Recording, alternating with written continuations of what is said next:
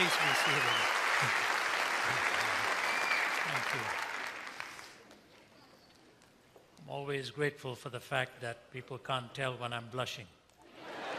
I remember years ago when my kids were young, and by the way, before I do any of that, I should introduce some people that I don't often get the opportunity to have. My daughter is here with me, my oldest daughter, Sarah, who lives here.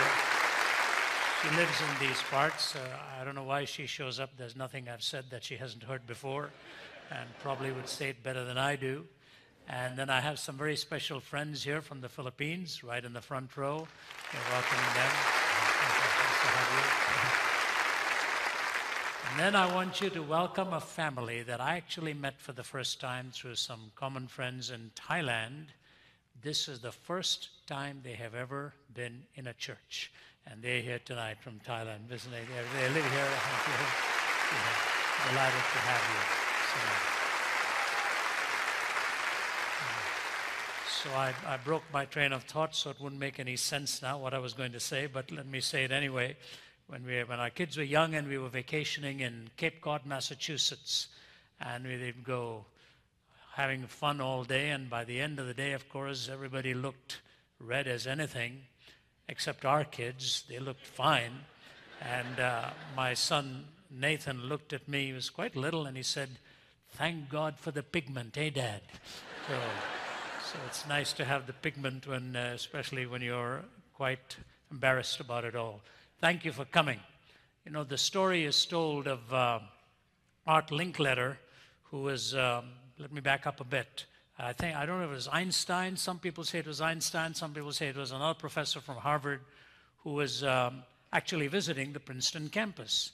And as he was walking, a young man driving a golf cart or something, knowing the renown of Einstein, said, "Would you like me to show you around, sir?" So Einstein got in and they drove around the campus. And at the end of it, he said, "Could you please drop me off where you picked me up?" So the man brought Einstein back, and Einstein said, "Before I get off, I have a question. When you picked me up, was I coming from that side going here, or was I coming from this side going there?" And the student said, "As far as I know, you were coming from that side going this way." Einstein said, "Good, that means I've already had my lunch." Or Art Linkletter, visiting a convalescent home, was walking around, and a lady just waved at him, and he said, "Do you know who I am?" She said, "No, but if you go to the front desk, they'll be happy to tell you." I'm beginning to feel that way these days. I'm not sure where I am. I think I know my name. I don't know whether I've had lunch or dinner or what. The time zones that we hit when I woke up this morning, I looked at my watch, and fortunately I have 2 time zones in my watch, and the smaller one tells me my home time, and the bigger dial tells me where I am. So I figured out I was in the Pacific time zone. Took me a moment or two to get recalibrated. Tomorrow my colleague Matt and I head off to Minneapolis. Pray for us. 16 degrees as we go there for the next 2 days. And then 3 days later, the Lord's going to bless us and take us to the Grand Cayman Islands. So we'll go from the ridiculous to the sublime and have some meetings there. I want to thank you all for having me. We had a great forum last night at Biola, along with Dennis Prager. We had a great dialogue. We're doing 2 more this year, one in Washington and one in Arizona. The theme that I want to talk to you about tonight, being a church, and you know, in my kind of work, we are most often standing in front of hostile audiences. I would never have guessed we were in an Ivy League school 2 weeks ago. Never would I have dreamed that I'd be walking into an auditorium with people holding placards, discouraging people from coming in to hear a controversial speaker. Can you imagine that? Who creates the controversy? And all other kinds of things were going on. But the place was packed. They couldn't stop them from coming in, and overflow rooms are opened up, and they're such watching online all over the world. And so while there are always those who may take offense or like to think they take offense at what you say, when you really engage them in dialogue, they realize that if you do your homework and know how to defend the Christian faith, they will end up at least respecting you and giving you the opportunity to make that claim. So I don't often get to be in churches as much as I love to be there. One of the reasons I've told you is our calling is into adversarial settings where people disagree or hold to a different worldview. But it's wonderful. I just have to rework my thinking every time I get back into the church. My wife, actually, what she does, she'll always book me in a church after a particularly tense engagement because she knows I need it, at least, so that people will applaud before I begin. And otherwise, they have to wait till the day at the end time and wondering whether they should after it's over. I want to talk to you on the subject that's sort of grandly titled Interpreting Failures and Conserving Victories. How do you interpret the failures that you face in life? And all of us do. My brother in Canada, he's a medical doctor. He's a pain management specialist. And one day I said to him, all of life is pain management. How you deal with pain, how you deal with struggles, how you deal with losses, how you deal with disappointments, how you deal with your own failures and your shortcomings. In fact, I've just finished the latest book along with my colleague from Oxford, Vince Vitale. It's called If God, Why Suffering? So we go through a lot of those. But then at the same time, when we enjoy successes, when we seem to think we've reached the mountaintop with a grand moment of success or blessing or whatever, how do we put this all into context? One of the most profound chapters in the Bible is in Deuteronomy chapter 8. I'd like to read for you from this chapter, and if you don't have your Bibles, I'll read it for you from the New International Version. The book of Deuteronomy is referred to by commentators, by biblical commentators, as the most favored book of Jesus because he quoted so often from the book of Deuteronomy. Deuteronomos, literally meaning the reiteration of the law, as the law was given to them again. If the proliferation of usage is an indication of favored status, then chapter 8 must have been one of his most favored chapters of all, because in his temptation or testing in the wilderness, all of his responses come from this chapter. That tells me how defining this chapter was for the people of Israel and for your walk and my walk with God. If our Lord Jesus in the wilderness is being tested by the enemy of our souls, and all of his responses come from this particular chapter, this had to be very germane in the biblical passage. Chapter 8, verse 1. Be careful to follow every command I'm giving you today, so that you may live and increase and may enter and possess the land that the Lord has promised on oath to your forefathers. Remember how the Lord your God led you all the way in the desert these 40 years. Why? To humble you and to test you in order to know that what was in your heart, whether or not you would keep his commandments. He humbled you, causing to hunger, and then feeding you with manna, which neither knew you nor your fathers had known. Why? To teach you that man does not live on bread alone, but on every word that comes from the mouth of the Lord.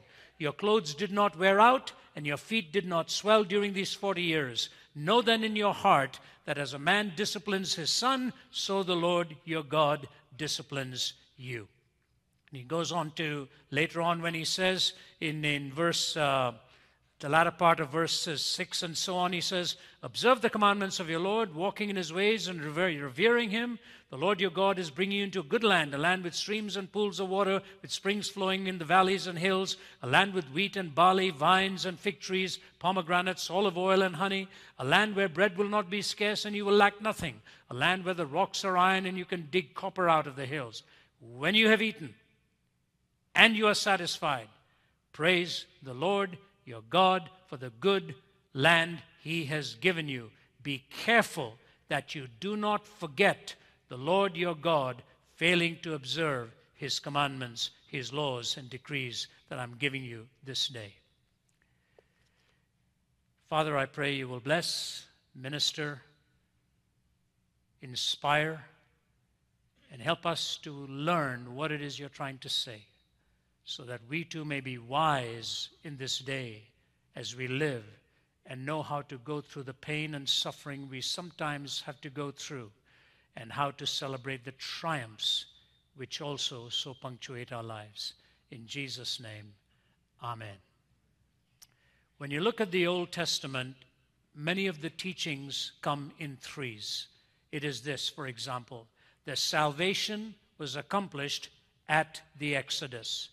Their identity was defined at Sinai, and their preservation was guaranteed through the 40 years wandering in the wilderness. Their salvation accomplished in the Exodus, identity defined at Sinai, and then the righteousness and the path that they were to follow is shown in that 40 years of wandering in the wilderness, how they would be preserved. They were to refresh their memories of God's saving grace at the feast of the Passover. They were to renew their commitments at the feast of Pentecost. They were to respond as a blessed community at the Feast of Tabernacles. They were a redeemed community, a commanded community, and a blessed community. And yet things went wrong. Things went wrong because of the way leadership went wrong. Leadership is critical in the home, in the academy, in politics, in church, wherever it is. At the center of a column will always stand one person who has to lead, who has to blaze the trail. And if you read the history of Israel, you'll see where the failings came amongst the leadership. You see the untamed passions of a gifted man, wanton power in a privileged man, and the unteachable temperament of a man with a possessed promise. You see untamed passions in a gifted man, wanton power in a weak man, and the unteachable temperament in a privileged man. In Solomon, you saw all of that capacity, never able to control his sensual inclinations. In Rehoboam, you saw all the power that suddenly came to him, but he was weak, unable to know how to handle genuine power. Jeroboam was given an extraordinary promise, a promise that he would be blessed like unto David. But he was not teachable, and he lost out. And if you look at leadership today, you'll see one of these three failings. You'll see the sensually driven, unable to handle power, with thinking they themselves are the beginning and the end of it all, and an unteachable person. This is where our failings really come. But as they were going in through the wilderness, Moses is leading them. He himself has had a tough time coming to this point of believing that he was called to do this. And the most fascinating and ironic thing about preparing Moses, to me at least, comes in the passage when, after all of the miracles he'd seen, all of the empowerments given to him, all of that, he really said, how will I know that you've actually called me to do this? How do I know that? God gave him the most incredible answer, which probably caused Moses to say, that's really not what I was looking for. God said, when you get there, you will know I'm the one who brought you. Say, that's not what I'm asking for, Lord. I want to know before I get there whether you really want me to get there. When you get there, you will know I am the one who has brought you. You know, the younger you are, the more you think you can manage it all. The older you are, the more you realize if it weren't for him, you would never have made it. That's how the Grand Weaver works. The designing threads, you realize more and more how sometimes you blundered into the right. You had no intention to turn out to be looking so right in it all, and God brought you through.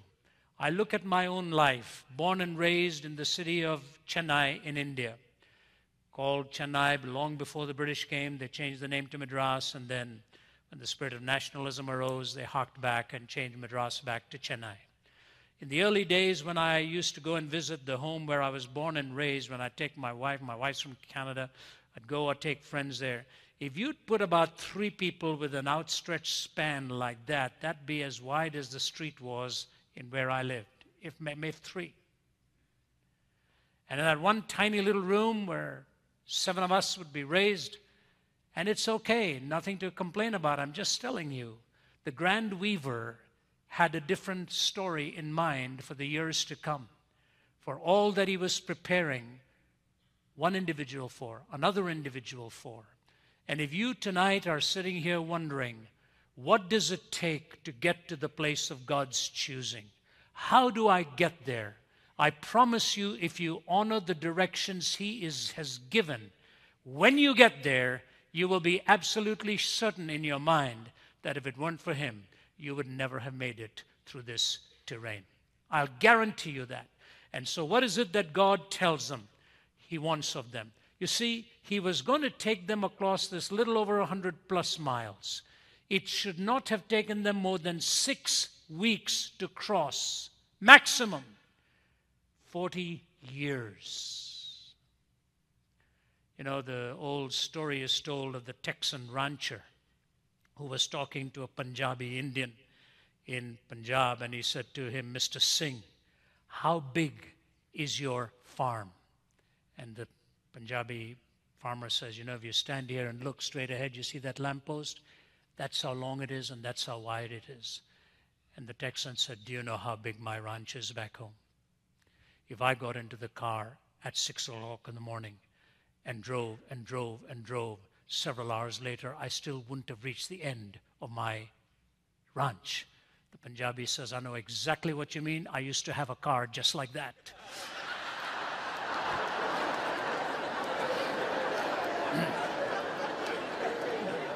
We can brag about how big things are, how long it is.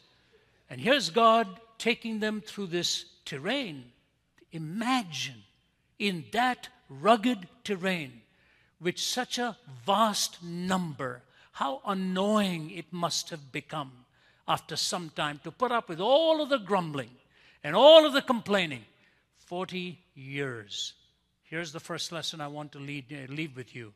The shortest route is not always the best route, because it can bypass some of life's most important lessons.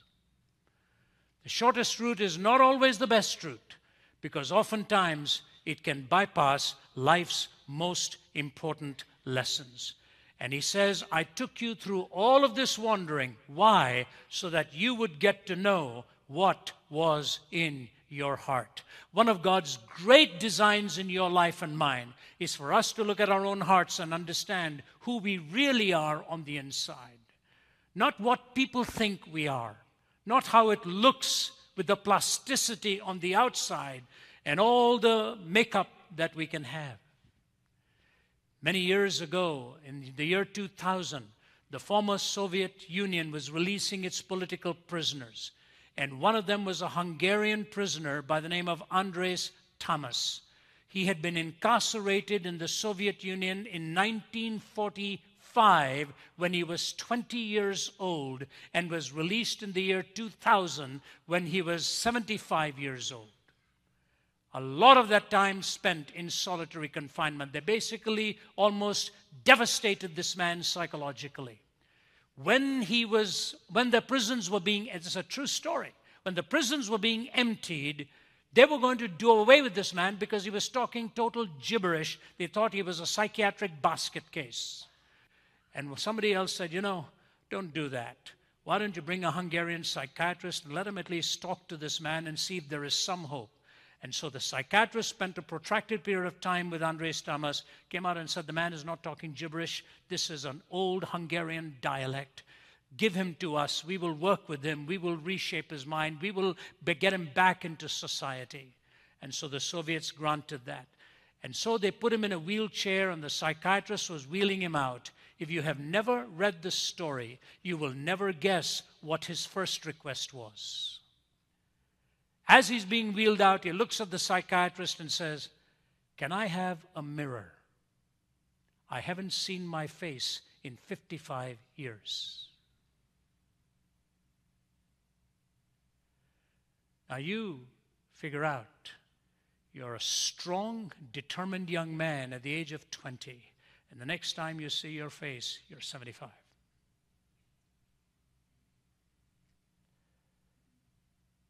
Politics, ideologies, does these things to people. And he could only last a glimpse for no more than a second or two. When he held up that mirror, he burst into uncontrollable sobs and put the mirror face down. He couldn't, for the life of him, believe that this was the same man they'd picked up when he was 20. We get up every morning, put on our innocent forms of disfigurement, look at the mirror, we like what we see, and then we go out. Let me ask you this. Is there a mirror for the soul? Is there a reflection God intends for you and me so that we know what we are intended to look like? It was George MacDonald from whom C.S. Lewis borrowed this statement, "You do not have a soul. You are a soul. You have a body." You do not have a soul. You are a soul. You have a body. Is there a mirror for the soul? Here's the first lesson. I took you through that wilderness for all these years so that you could see in the humility of your own heart what you really are like. Humility. You know, God alone knows how to humble us without humiliating us and to exalt us without flattering us. God alone knows how to humble us without humiliating us and how to exalt us without flattering us. So said the famed Australian and New Zealand writer E.M. Blakelock many, many decades ago. It's a statement I remember reading in one of his tiny little books and writing it down. And here's the first lesson. God intends you and me to have a humble heart and a humble spirit. Do away with pride. Do away with arrogance. The difference between David and Saul was that David was a man of a humble heart. Saul was an arrogant man who always wanted to look good and powerful in front of the people. Humility. There are two ways to learn humility. Number one is this, to focus on the person of Jesus Christ. The Bible says in Philippians chapter 2, who being in the form of God thought it not robbery to be equal with God, talking about Jesus, but made himself of no reputation and humbled himself, being found in fashion as a man, he became obedient unto death, even the death of the cross. Wherefore God also has exalted him and given to him a name that is above every name, that at the name of Jesus every knee shall bow and every tongue shall confess that Jesus Christ is Lord, to the glory of God the Father, who being in the form of God thought it not robbery to be equal with God, but made himself of no reputation and took upon himself the form of a servant. If the very Son of God can go all the way down to the humiliation of the cross, showing us that he was a humble servant and walked with the ordinary, talked with the needy, found himself with the destitute and the poor and the widow and the fatherless, for whom he placed such value in life. So often he found himself with the common person, and the Bible says the common person heard him gladly. It was the power brokers that were really fighting him. Humility. You learn this emulating capacity by observing our very Lord and how he lived, how he walked, how he died. God also finally exalted him, gave him a name above every name. That's the best way. It's a tough way. I've seen people like that in my walk. I've seen the humble of heart, and every time I've been with people like that, I have walked away just overwhelmed by it all. Just this week, I think, if it was not here, we came here from Indianapolis, I think it would have been somewhere there. Somebody was talking to me about a man that I knew in Calcutta. His name was Mark Buntain. I have some special friends and colleagues from India here tonight as well. They all know who Mark Buntain was. He was known as Saint Mark of Calcutta. Thousands were fed by his congregation every day. One of the humblest human beings you could ever meet. When I was 19, preaching my first 2 or 3 sermons, he was sitting on the platform in his church and gave me the pulpit to preach. I was a nervous wreck standing in front of that people and preaching. It was the second or third time I had ever stood in front of an audience. And I'll never forget, as I sat down and my whole body literally trembling, I was glad it was over with, this saint of a man reached out and grabbed my hand and he said, "That was anointed." Anyone who knows Mark Buntain, if you're in the audience, you'll know I have not exaggerated what I have just said to you. An extraordinary human being. And the hallmark of Mark Buntain, his humble heart, his humility. And I call upon you, whoever you are, no matter how successful, God wants you to humble yourself. And when you watch the person of Christ, that humility naturally comes. If you don't come to it that way, I'll tell you, he'll get you there one way or the other. And here's a terrifying statement from Thomas Aquinas. The first time I read this, I didn't like it. I'm not even sure I agreed with it. But the more I've read it, it is chillingly true. Listen to what he says. In order to overcome pride, God punishes certain people by allowing them to fall into sins of the flesh, which though they may actually be less grievous than pride, are outwardly more shameful. From this indeed the gravity of pride is made manifest, for just as a wise physician, in order to cure a worse disease, allows the patient to contract one that is less dangerous, so also the sin of pride is shown to be more grievous by the very fact that as a remedy, God allows men to fall into some other sins. Wow. Do you know what Aquinas is saying? If you don't deal with pride, he'll know how to bring you to that point of dealing with it. That which in culture may be atrocious, though in the eyes of God is actually less grievous than the sin of pride itself. He'll bring you to recognize the grievousness of pride by allowing you to fall into something lesser, where culturally you'll be seen for what your heart and my heart really is. You see this happen time and time again. I think that's why Billy Graham prays a prayer every morning. I heard him say this. Every morning I pray, Lord, please today let me not do that which has taken you, do that which will destroy, that which has taken decades to build. Let me not do today to destroy that which has taken decades to build. Humility of heart and the humbleness of heart. One of my great heroes as a young theological student was John Wesley. I don't know how many of you have read John Wesley's life. He was not a gigantic personality. He's fully stretched. He was 5'4". So not exactly a towering presence to walk up in front of an audience. Wesley traveled 250,000 miles by horseback preaching. He preached 40,000 sermons in his life. Compute that. When the famous Oswald J. Smith in Canada was celebrating his 80th year, Billy Graham came to Toronto to preach and talked about the fact that O.J. Smith had preached 12,000 sermons in his life. That's 12,000 in the day of television and radio. John Wesley, 40,000 in the day of horseback, the original version of the Sermon on the Mount. Mount his horse, go and speak. Mount his horse, go and speak. 40,000 sermons, 250,000 miles, worked with 15 different languages, wrote 600 pieces of literature, some of them massive journals. At the age of 83, he was angry with his doctor because his doctor didn't let him preach more than 14 times a week. At the age of 86, in his journal, he writes, laziness is slowly creeping in. There's an increasing tendency to stay in bed after 5:30 in the morning. Now, I've consoled myself by saying he probably went to sleep at 4 in the afternoon. I don't know what time he went to bed.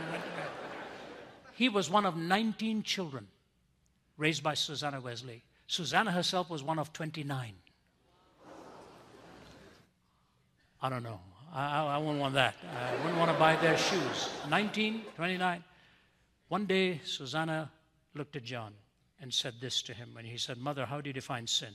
She said, Son, whatever weakens your reasoning, impairs the tenderness of your conscience, obscures your sense of God, or takes away your relish for spiritual things. In short, if anything increases the authority and the power of the flesh over the spirit, that to you, John Wesley, becomes sin, however good it is in itself. So he covers the two great continents, brings in this great evangelical awakening. You go to his home in London. There's a monument at the back there, a tribute to him. And these words, "Reader, if you feel constrained to praise the instrument, stop and give God the glory."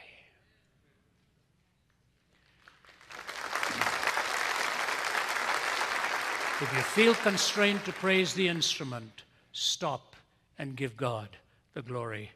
We have nothing extraordinary over anybody else just because you stand in front of an audience and proclaim it. We ultimately preach our last sermon and are called to give an accountability before God. Charles Wesley said, God buries his workmen, but his work will go on. Humility. Number 2, spirituality. He said, I took you through these 40 years so that you will learn that man shall not live by bread alone, but by every word that proceeds from the mouth of God. Isn't it interesting? Here in America, the more bread we have now got, the less time we have for God.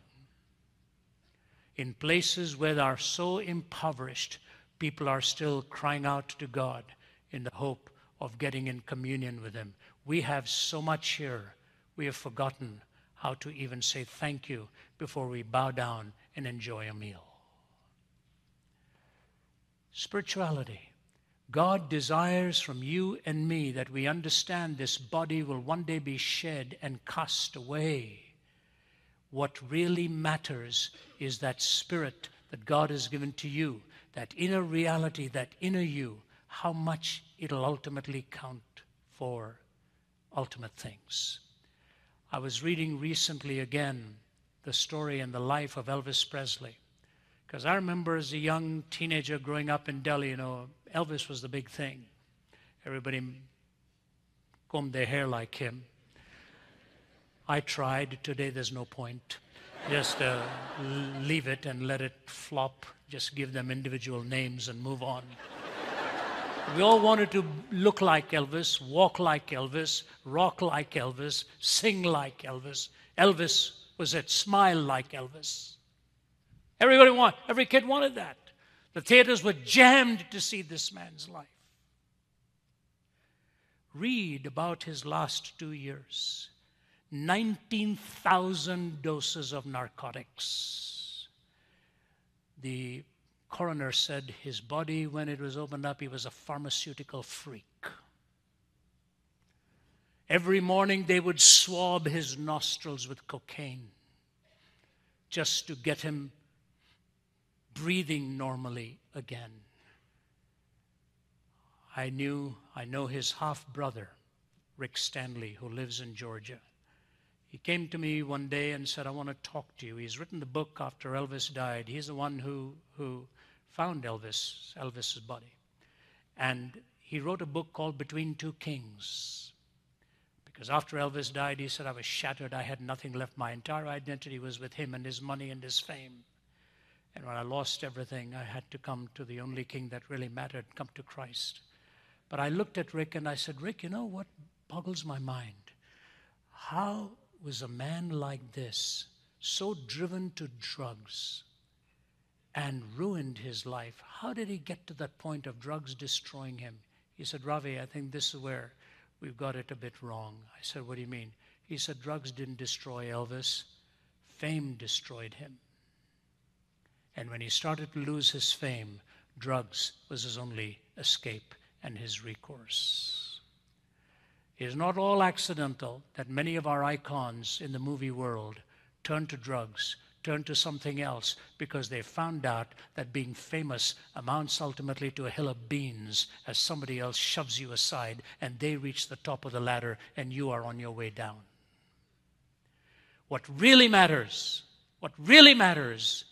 is if you know your God and you know that that spiritual is primary in your life. I couldn't help but think during the winter games and just now, I didn't watch too many of them, but I was watching these great athletes coming down the slopes. I remember a story that I've told many times. I was in my office one day when the telephone rang from this man and he gave me his name. I said, is this for real? He was an Olympic medalist in one of the events that was just run in the Winter Olympics. He said, Ravi, can I come and see you? I said, sure. I said, "Are you who I think you are?" He said, "Yes, I am." He flew 2,000 miles to come to Atlanta. And we went out for lunch, solidly built.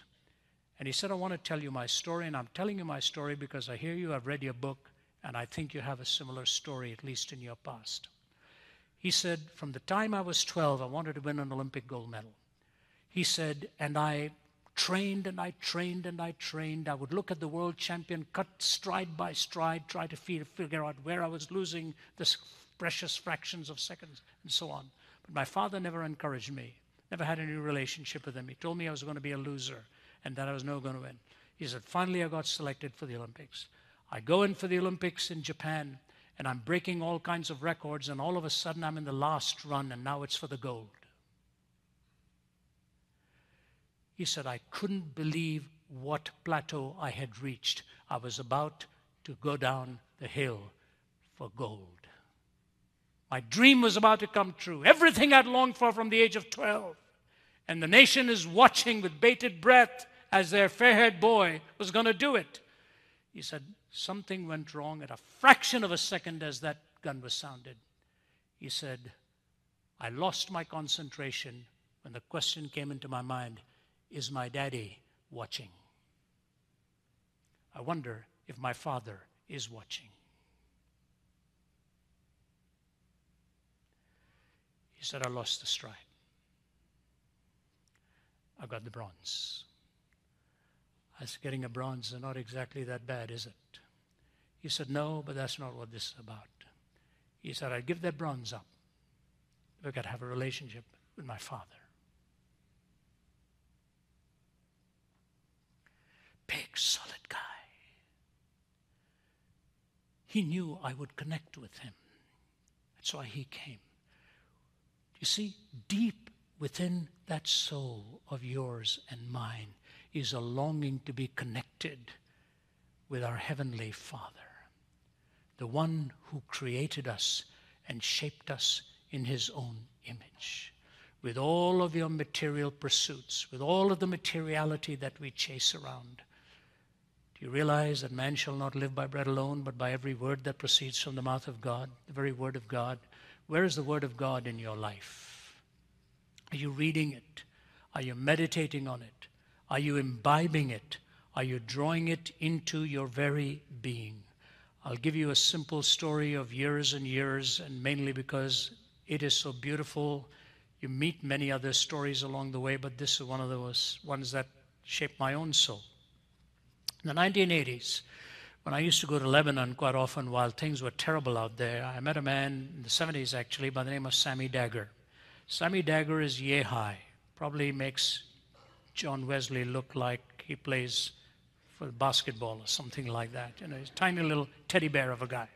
But he expends more energy in saying good morning than most people would in a whole sermon. "How are you, my friend?" Yeah, that's what he talks. He got caught in North Carolina for going through a red light, and you know what he told the police officer when he was visiting his son? He said, "Mr. Officer, in Beirut, when we see a red light, we think it's Christmas time." That's Sammy Dagger. So Sammy knows no fear, and that's the problem. I was thrown with him going through the country, and he knew no fear. And so his wife, who's English, Joy, they were telling me this story. He was driving at 11 o'clock at night during curfew. Everybody else is home. Sammy is driving to visit somebody. And as he's driving, he sees a suitcase on the side of the road. Now, you don't pick up a suitcase on the side of any road, particularly in Beirut. And he looks at Joy and says, "Darling, there is a suitcase on the side of the road." She says, "Sammy, I can see it, and it's not ours. Let's keep going." He says, "But it is somebody's." He pulls up and he pats it. He says, "It's full." She says, "Sammy, please leave it and let's go home." You know. And he says, "No, somebody has lost it." So he lifts this thing, puts it in the trunk of his car. And if I were him, I'd walk home, but I wouldn't go with him.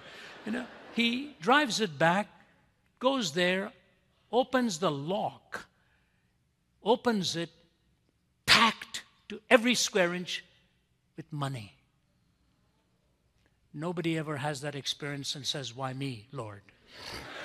So he looks at that, empties it out, and there's a business card. And he calls the man. He says, "Have you lost anything?"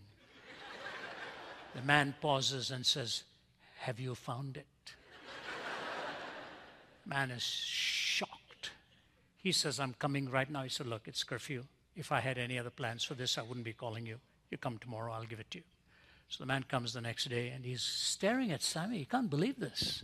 Who is this man who's turned in all this suitcase full of money? And so finally he puts his hand in, takes that and says, "Here, you're a pastor, give this to the church." Sammy says, "We take that on Sunday morning, you come and put it in." So he invites the guy, he comes in on Sunday, and he couldn't believe what he heard, couldn't believe what he saw. Music, song, praise. He said, "I want to bring my whole family to meet you." I happened to be there that day when he came. That's how I know the story. Sammy was going to take me back to the boat so that I could go to Cyprus. The airport was closed at that time. And this man comes with his wife and his children to meet a man who had such honor. You know what Sammy says to him? "You think you got all your treasure back. That's what you think. I want you to know this is nothing. Moth and rust are going to corrupt this." He said, "Have you ever wondered how many people outside of Beirut are looking for Lebanese money? You thought you had your riches." He said, "I'll give you the thing that is the greatest treasure of all." And he gave him a Bible. He said, "Read it, study it, give your life to Jesus Christ. This is his word. This is the word of God." The guy sitting there with tears running down his face as I'm being told in interpretation what is being said. He takes the Bible, kisses it, won't take it away from his lips because he's just met a man who lived it out and demonstrated that's where the treasure really lies. You do not live by bread alone, but by every word that proceeds from the mouth of God. Humility, spirituality, and finally, faith. How you trust in God ultimately with all that is within you. Faith is not credulity. Faith is not credulity. You know, naturalists love to make fun of those of us who believe in God as if we are believing in tooth fairies. We believe in something intangible and non-demonstrable and on and on and on. Let me tell you something about what some of them actually believe. Sir Frederick Hoyle, one of the great Cambridge astronomer. I remember during my days at Cambridge, they're seeing his name writ large. Great Cambridge astronomer, highly revered. He and Chandra Vikramasinghe, who is professor also of astronomy at Cardiff, were colleagues in their research. And Chandra Vikramasinghe came out with the statistic that the human body in its enzymatic makeup is so complex. The enzymes are so complex, and he goes into a description why, with the number of them and the chemical interaction between them, big words and big time-laden equations and all of that. And he said it is so complex based on the number of hormones involved and all of this kind of stuff. He comes up with the fact that in order for all of this to come together, for us to have this human DNA of ours, he said the possibility of that is 1 in 10 to the 40,000th power. Mathematically almost impossible. In the words of Frederick Hoyle, it would be like saying that a jumbo jet came about because a tornado went through a junkyard. That's his words. 1 in 10 to the 40,000th power. So he says, how did this all come about? You know what Hoyle concluded? I don't know if you heard this. I footnoted it in one of my books. He believed in the panspermian theory, that he colluded with, he agreed with Vikramasinghe, who postulated it, that spores from another planet seeded the earth. Sir Francis Crick said maybe a spaceship brought those spores. Nobody asks what that spaceship was. Maybe a tornado went through some junkyard on another planet and brought it out here. And the spores come to seed the earth, and that's how we produce our Einsteins. And they tell us we have faith. But here's the deal. When Noah was in the ark, do you know what was not present in the ark? All the detail, height, breadth, depth, names of animals.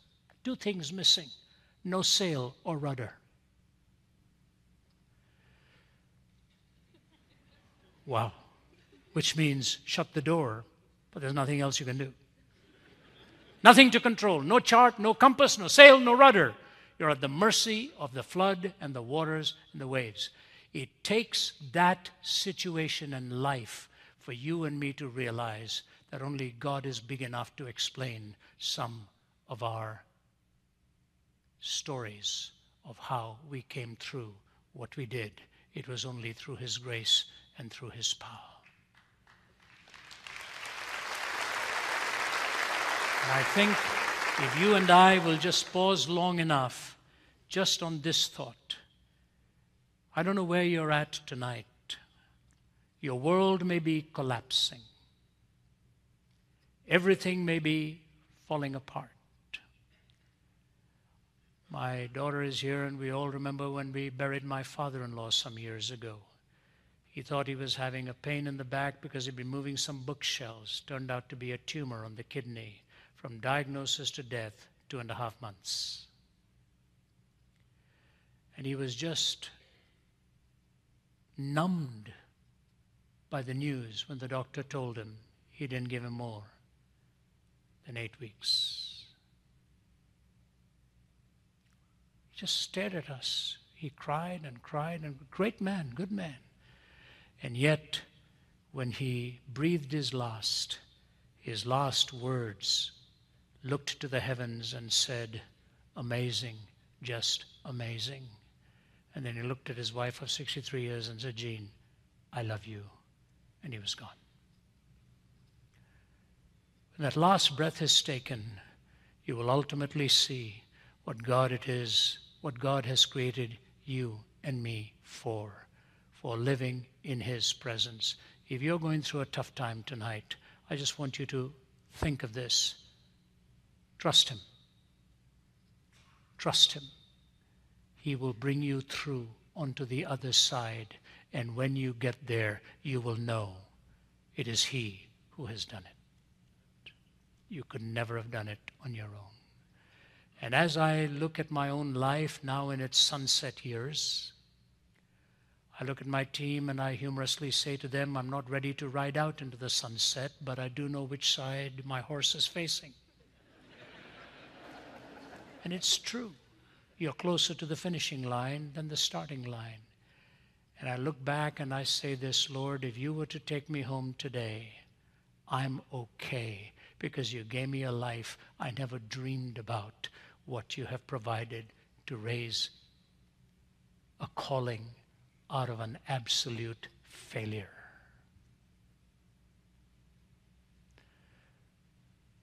God does His miracles best and greatest in people who will least take credit for what it is that is done. My brother, when you gave the introduction tonight, I'm so glad you made it brief.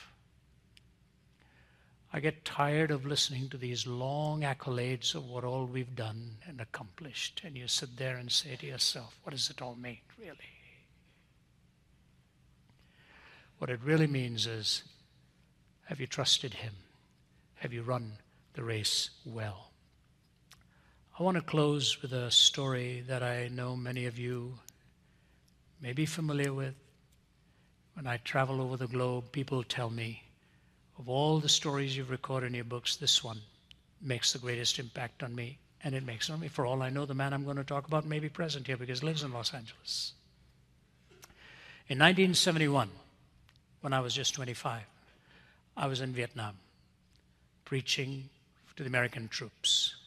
Through the helicopter gunships and the courtesy of the American boys, I'd be taken all over from right down from the south in Vung Tau, through Saigon, through Bien Hoa, Hue, Nha Trang, Da Nang, Dalat, all of that, right to the demilitarized zone in Quang Tri. covered that. I was only 25, and my interpreter was a 17-year-old young man by the name of Hien Pham. Hien's a wee guy, high-pitched voice. Everywhere we went, dynamically would interpret everything. And it was only years later I realized, when I was reading the history of the church in Vietnam, that they said revival broke out in Vietnam and changed the course of the church in Vietnam in 1971, when a young preacher, 25 years old, and his interpreter, 17 years old, preaching. I didn't even know that. I'm sitting in an airport reading this. I said, I think this is talking about us when we were there, you know. Cumulative age, 42. I only had one sermon book, used to put it in my pocket and repeat them wherever I went, 3 or 4 of them. This guy was a packet of dynamite, absolutely anointed. In one message, I remember he stopped in the middle. He said, I think you've said enough. God's already moved. Let's just talk to the people now to bring them up to the front. Just 17. So while I was leaving him in Nha Trang, going on to Saigon, gave him a big hug. I said, Hien, I don't know if I'll ever see you again. That was 1971. 1988, my phone rings in Vancouver, British Columbia. And he says, Brother Rafi. I said, Hien? How did you know it was me? I said, you're the only one who ever called me Brother Rafi. I said, it was melodic. He said, really? I said, yeah. He said, yes, it's Hien. I said, what on earth are you doing? He said, I'm in California.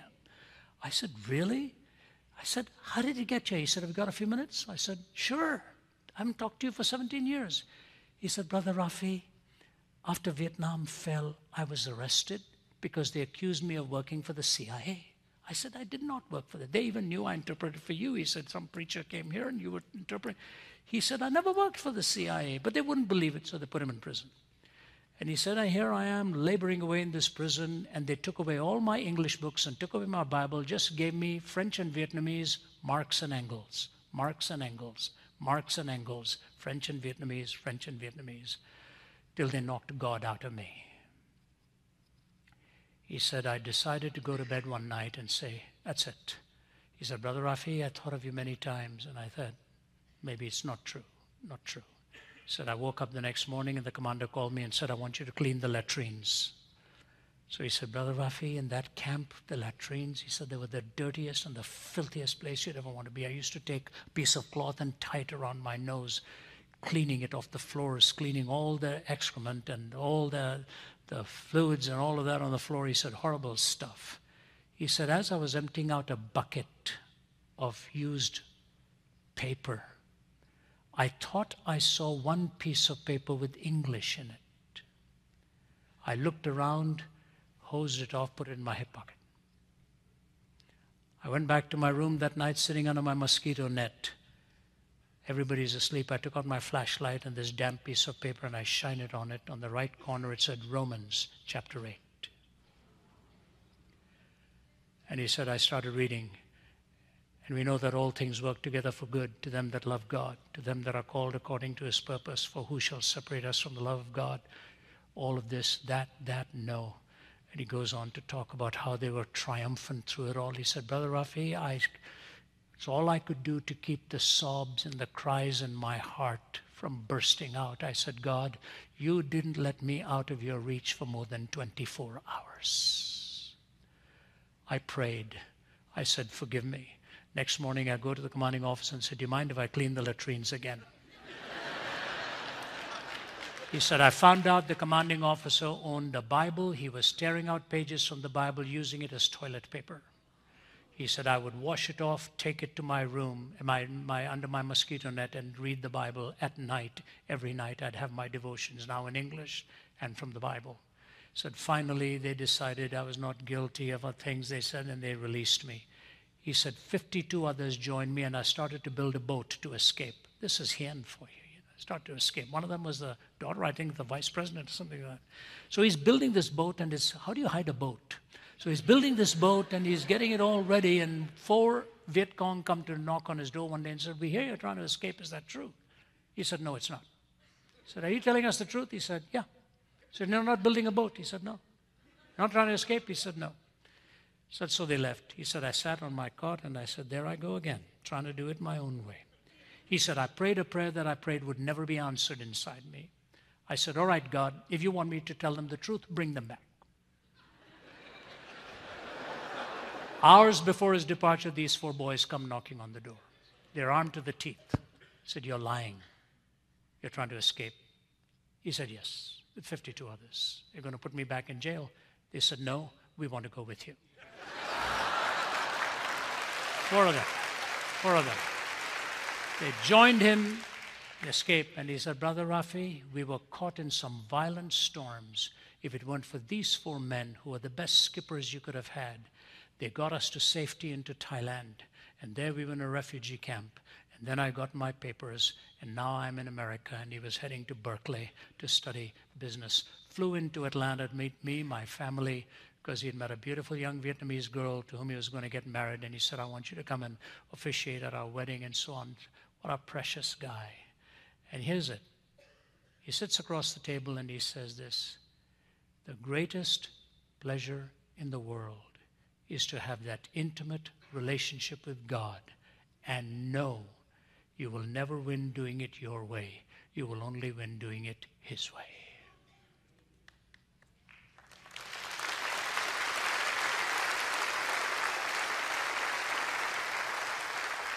Humility, spirituality, and faith. My message to you is over. I close with the hymn from Charles Wesley, and I want you to just close your eyes and listen to these words. "O thou who camest from above, the pure celestial fire to impart, kindle a flame of sacred love on the mean altar of my heart. There let it for thy glory burn with inextinguishable blaze, and trembling to its source return in humble prayer and fervent praise. Jesus, confirm my heart's desire to work and speak and think for thee. Still let me guard the holy fire, and still stir up thy gifts in me. Ready for all thy perfect will, my acts of faith and love repeat, till death thy endless mercies seal, and make my sacrifice complete." If you don't know Christ tonight, will you invite him in? With humility of heart, spirituality of value, and faith and trust in him. If you do know him, will you recommit to live with these virtues so that when you step aside onto the other shore, you will know it is because of him that you're actually there. Deuteronomy 8. To remember, I took you through the wilderness so that you'd see what was in your heart, so that you'll know man shall not live by bread alone, and you'll know in the 40 days of wandering I preserved you and kept you. Humility, spirituality, faith. If you don't know him, give your life to him tonight. If you do know him, commit to live for these precious truths.